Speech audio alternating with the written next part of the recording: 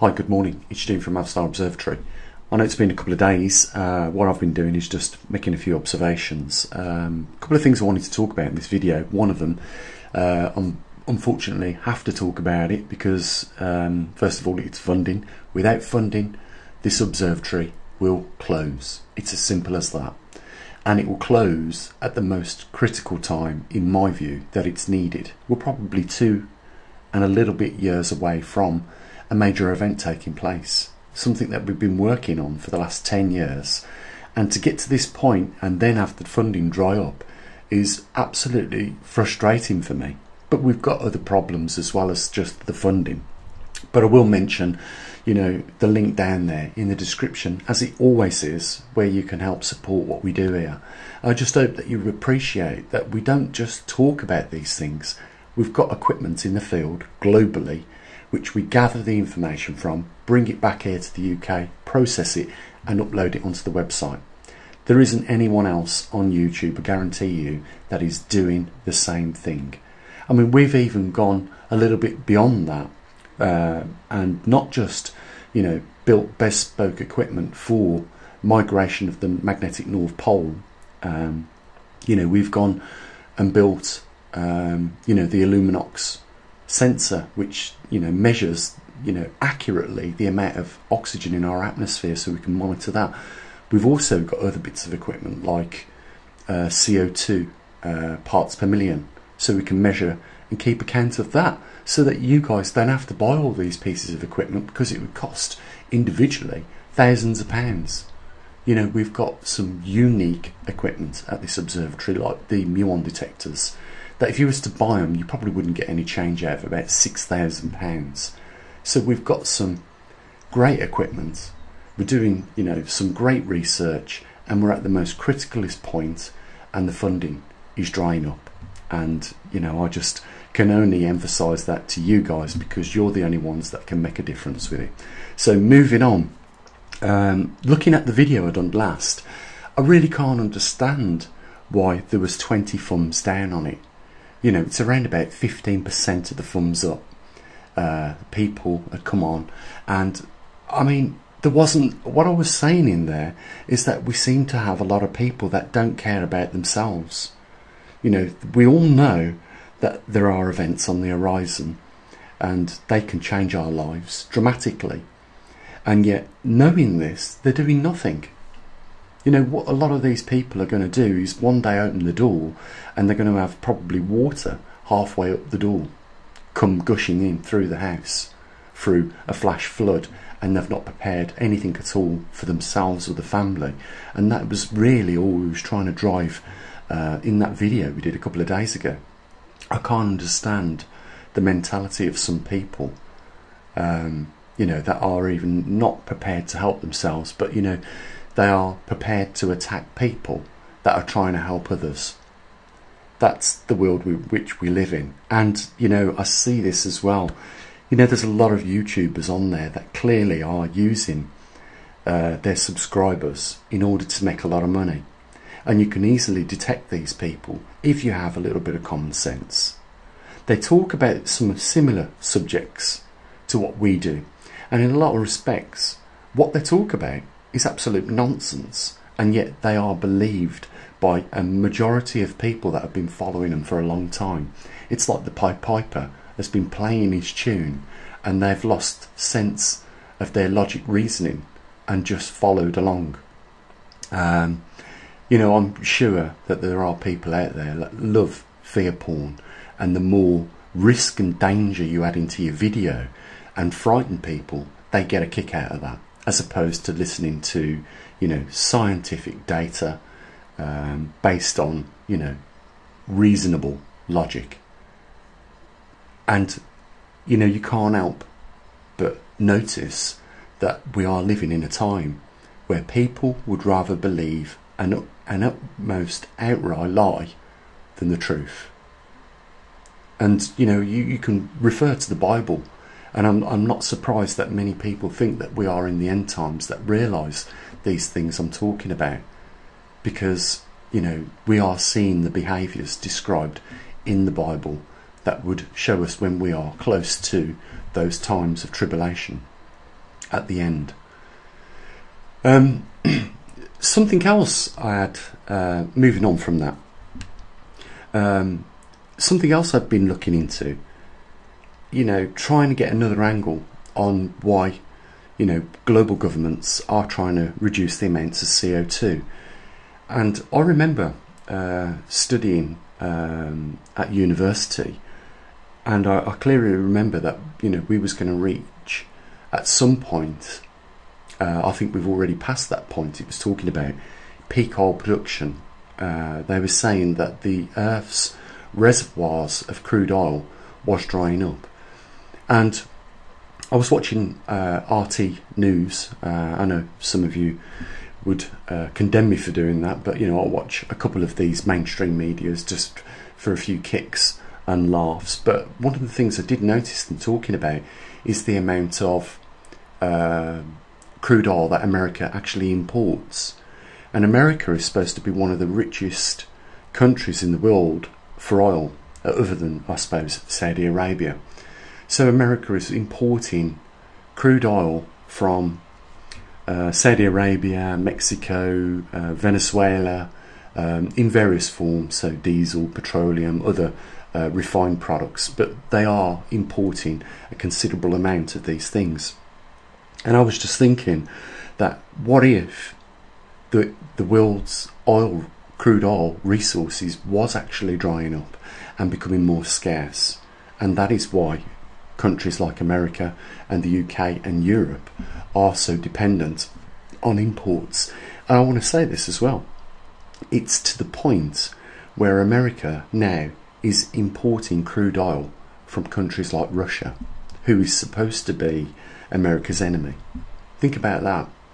America, as we know, have strategically, with NATO, positioned all its armies around neighbouring countries of Russia, which I think is a breach of a particular agreement back in the 1970s, 1971 I think it is.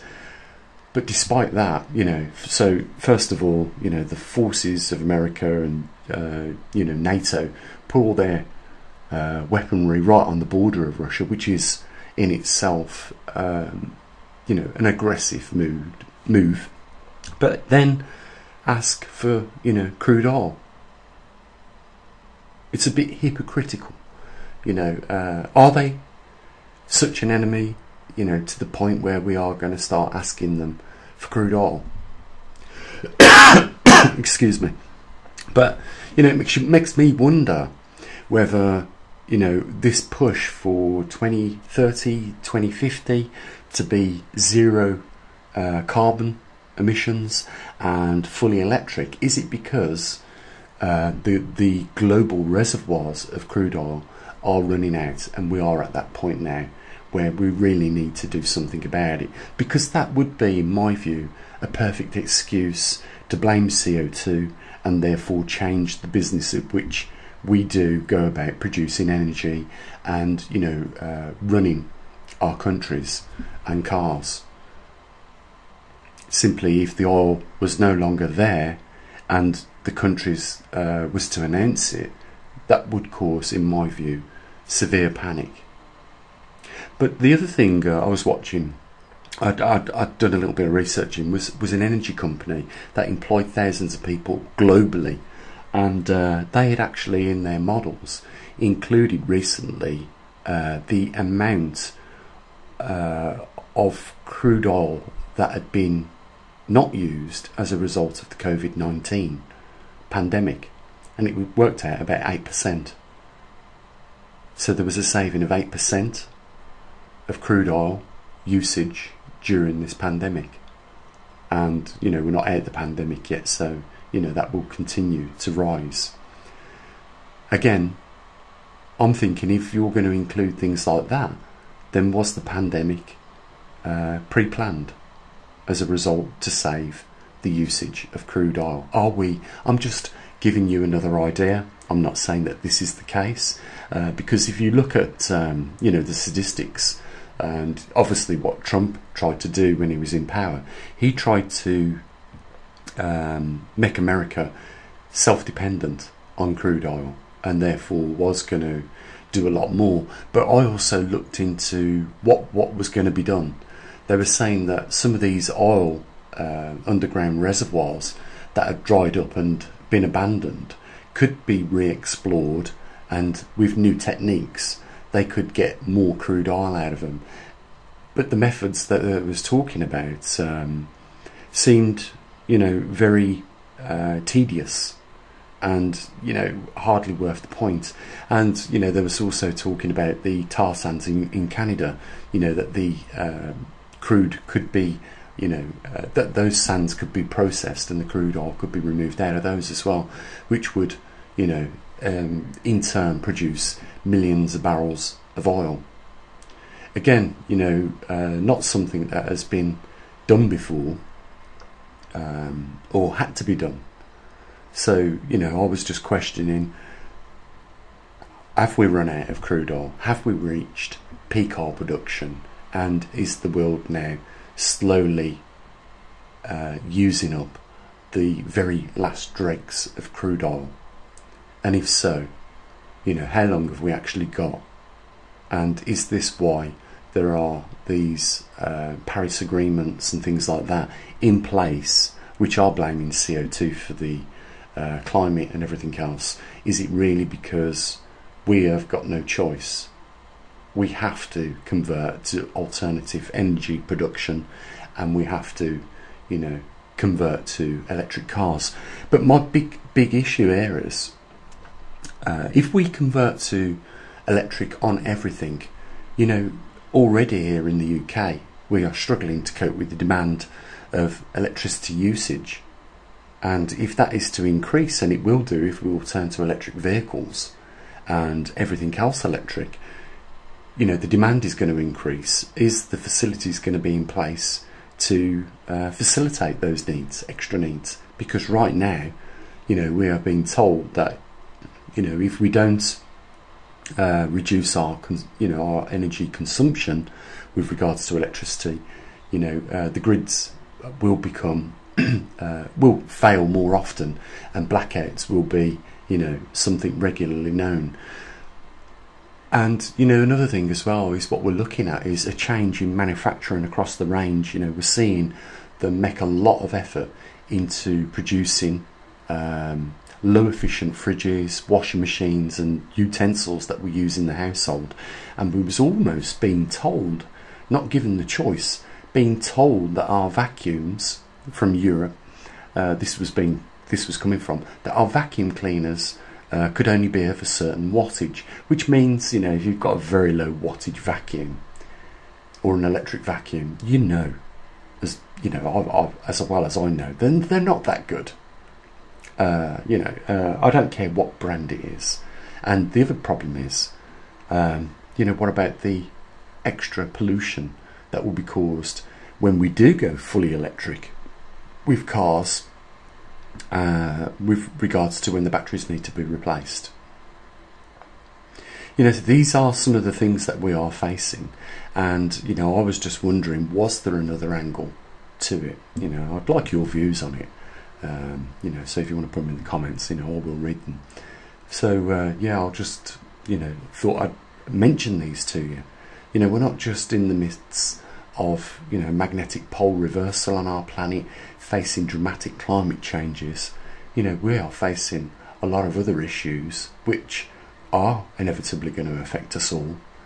And I just wanted to share, you know, that alternative view with you with regards to possible peak oil production already being surpassed many years ago, and we could be at a time where all this CO2